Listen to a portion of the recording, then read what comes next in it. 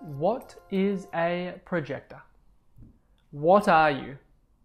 What am I? Who are you? Who am I? Well, as I've mentioned, 20% of the population are projectors. But what actually constitutes a projector? Firstly, we're nine-centered beings, so projectors do not have a defined sacral center.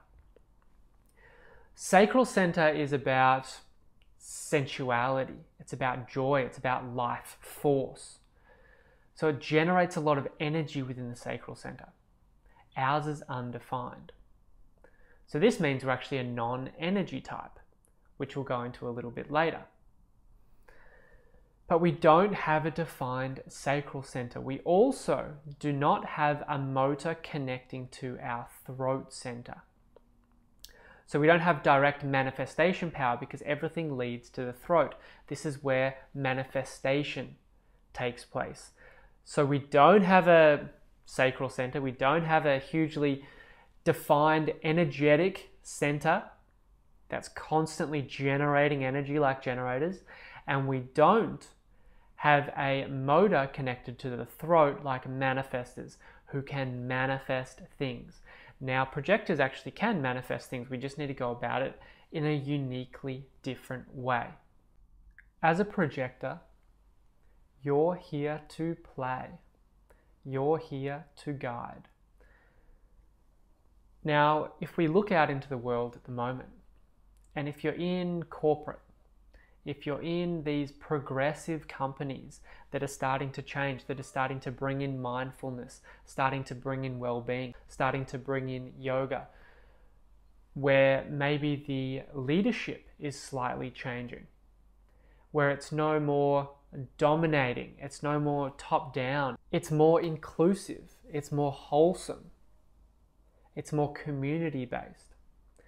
So it's not really about leadership, someone at the top speaking down to people below saying this is what needs to happen, this is what needs to happen.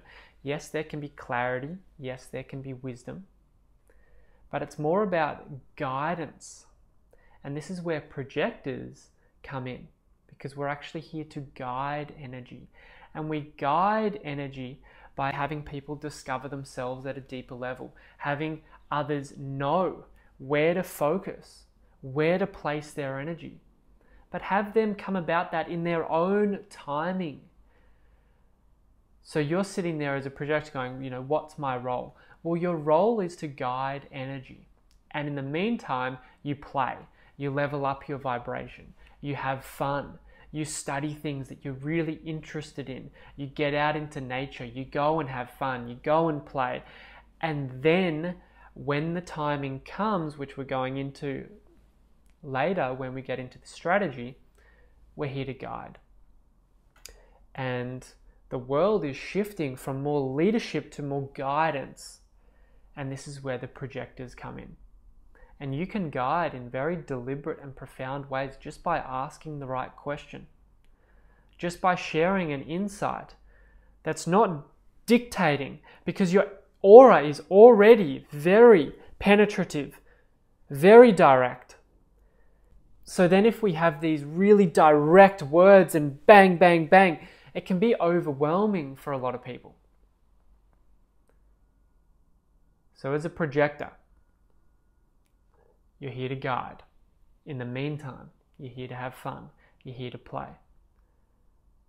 And hopefully through this training, you can understand your guidance at a deeper level. You can get to understand, okay, how can I really be sensing into my aura? How can I sense into when the invitation's there, when the recognition's there, when life wants me to offer my guidance, when it doesn't? And when you do this, you start to become a master of your life, a master of reality, when you can start to sense into the correct timing, sense into when you're here to guide and when you're here to just relax into yourself.